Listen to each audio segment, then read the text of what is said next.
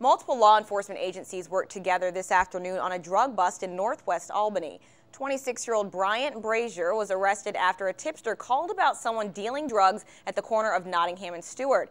After a brief chase and where Brazier hit two other cars, authorities arrested him.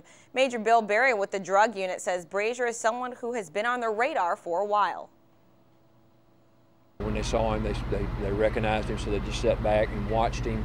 And as this dope deal transaction, more cars were able to get over here in the area. And when they finished up the transaction, they moved in to stop him, and he took off.